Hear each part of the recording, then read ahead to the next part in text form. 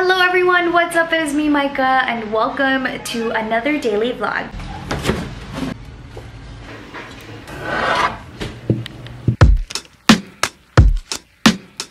Guys, guess what? Nabasagan ako ng pot lid sa paa. So ngayon, I'm using like this random lid for my fika pot. Buti na lang kasya siya. I have no idea what to do now. Alam ko sa Japan Home, merong mga iba't ibang sizes ng pot lid. I guess we will never know unless we go there. Alam nyo, grabe pala mag-shatter yung pot lid. When it shattered on my foot, it went like all over the kitchen, the dining. Umabot yung iba dun sa may sala. Tapos meron kaming nakikita sa may banyo. Ganun kalala, guys. Kaya hindi talaga maganda kapag yung glass is not tempered. Kasi kapag nagbasag siya, magsha-shatter siya.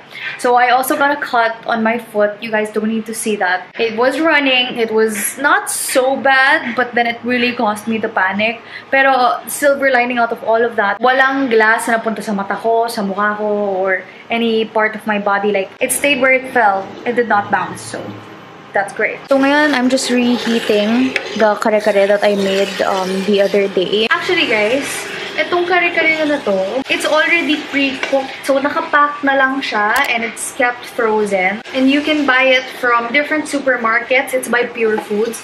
Ang sarap niya kasi slow-cooked yung meat. All you have to do is buy the vegetables. Ako nag-add lang ako ng bok choy and then ng eggplant. Ang dami lang iba't ibang mga ulam na ready to cook na talaga, and it's very convenient kasi there are times na wala akong time magluto. So I just pop that in the pan and then boom, we have a really good meal. I would highly recommend yung pares. Tapos itong ang kare-kare. I have not tried the others yet, pero marami akong biniling iba. Like lechon kawali. Tapos ano yung humba ba yun? So I'll update you guys kung masarap yun. Pero so far, ang sasarap talaga ng mga ready-made meals nila.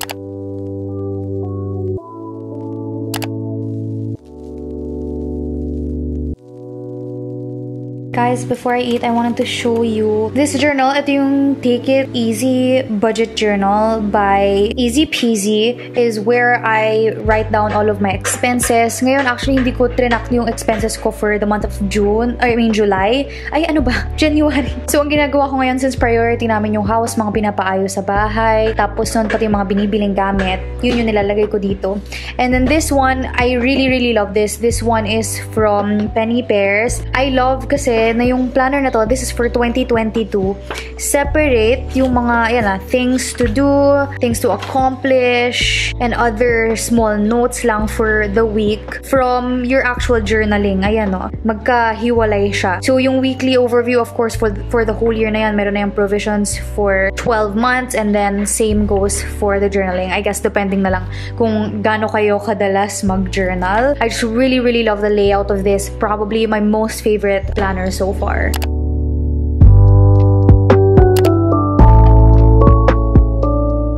Good morning, Barry. How was your sleep? Nagkuunat pa. Did you enjoy your nap? We have quite a few things to cover today. So, the past week, nagbenta ako ng mga clothes, mga old clothes na I've wanted to, not naman dispose of, pero to sell so that they can find better homes where they will be more loved and used. So, now, meron pa tayong isang box. I'm not sure if you remember this from a vlog that I did. But yeah, we have an entire box of clothes that I have to take pictures of so that we can sell. Don't feel anxious, don't feel shame.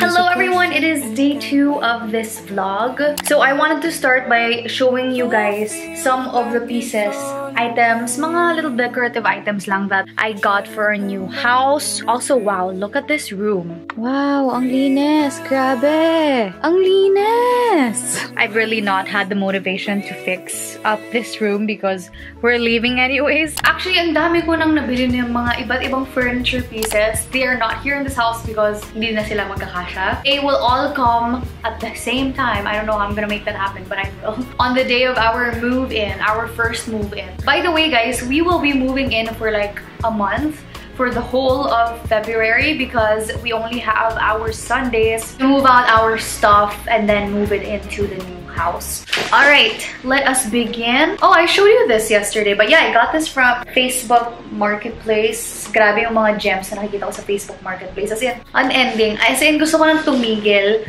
na maghanap kasi hindi talaga nauubos yung magagandang mga gamit and ang bilis nilang mabenta. So this one is Caesar. Hi, Julius Caesar. Am I even right?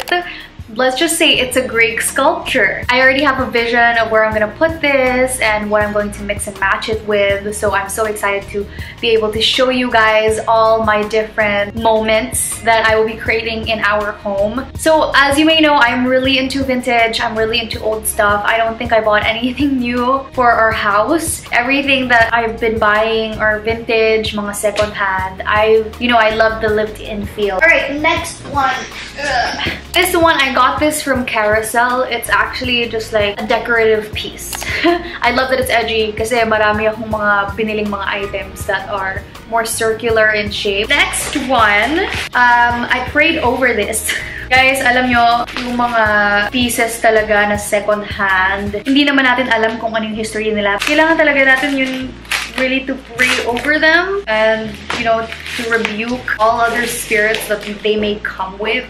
This is the next one. This is actually, it's a very heavy frame and the image here is made out of sandstone. I love wood and sand. They just look so good paired with each other. I think this is mahogany. So this I got from Carousel. It came from Mexico. This look, this vibe just goes so well with how I'm going to design the rest of the house. Oh, I want to show you guys these. They're actually not decorative pieces. So these are brass knobs and I am just so in love. I just got them from Lazada for about 40 pesos each. So I plan on changing out the knobs of the existing closet that they installed in the house. I'm also going to be doing a lot of DIY projects that I'm incredibly excited to share to all of you. More on painting siya, pero trust me, it's really going to transform this big pieces of furniture.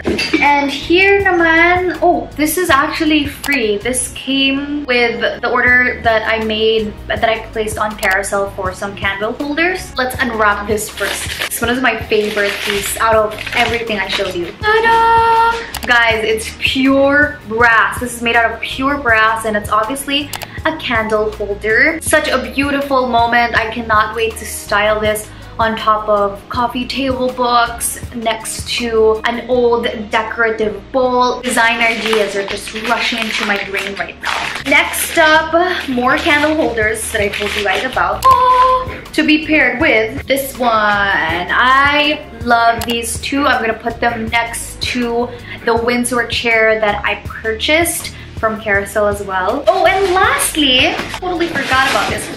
Look at this bowl. Oh my gosh. So this came from a Japan home, but I just got it off of Facebook Marketplace. It is so beautiful. Look at that curve and fold. It's a masterpiece. Andito na naman tayo sa thinking chair ko.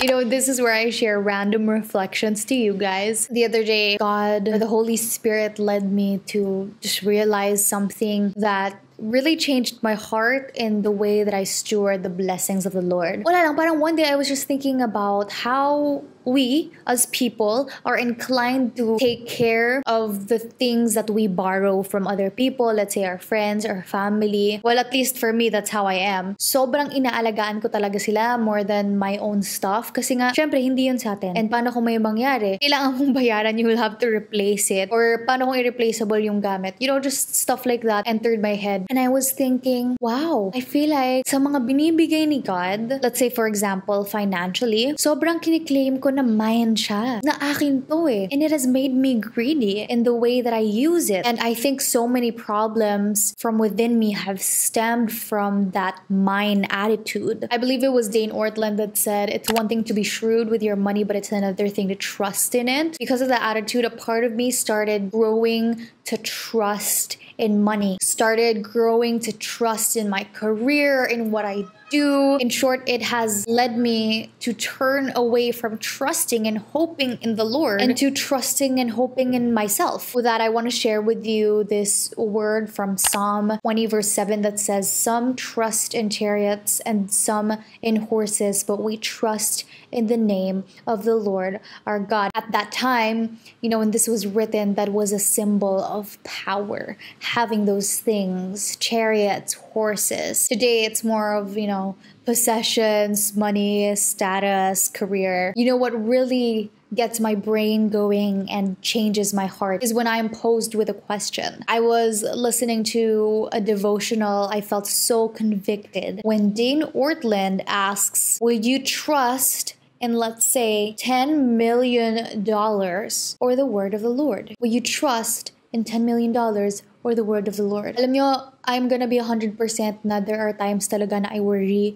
kasi let's say kulang sa projects, tas parang may hinahabol kang bills, or hindi lang bills pero may hinahabol kang savings. So parang I end up getting into this funk where in the back of my head while I'm doing my everyday work, I'm worried about money. Meaning, I trust in the money that I have or the money that is given to me. That question changed my mindset, because the moment that you start worrying and start having fear in your heart because you don't have enough of this, you do not have enough of that, is the moment when you stop trusting in God and start trusting in the blessings that He gives. That is when the Holy Spirit just revealed to me and opened my eyes that the things that you have, they're really more of like bonuses, really. They're like add-ons that are given to us to borrow. It is not really ours. It is still from God. I mean, why then should we be good stewards of what we are given if it is not the Lord's? So the way that I should handle the things that are being given to me, my time, my money, my relationships, I should take care of them